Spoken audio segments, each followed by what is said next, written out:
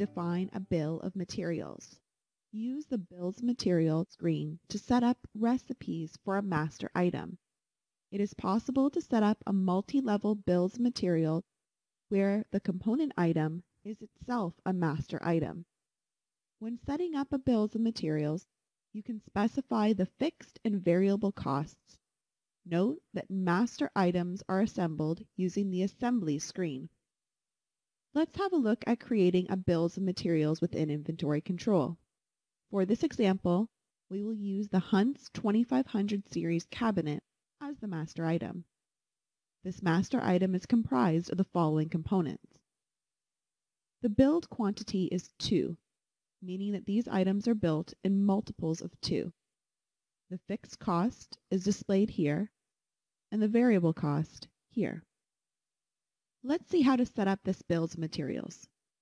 From Inventory Control, Items and Price Lists, we begin by selecting Bills of Materials and entering a master item number. We can then specify the appropriate Bills of Materials BOM number. Click the Go button, and you can enter details about the Bills of Materials such as the description, enter the fixed cost and variable cost, specify the build quantity, and the unit of measure. If applicable, enter values for the start and/or end date. In the Component Items section, we will identify the component items that will comprise the BOM.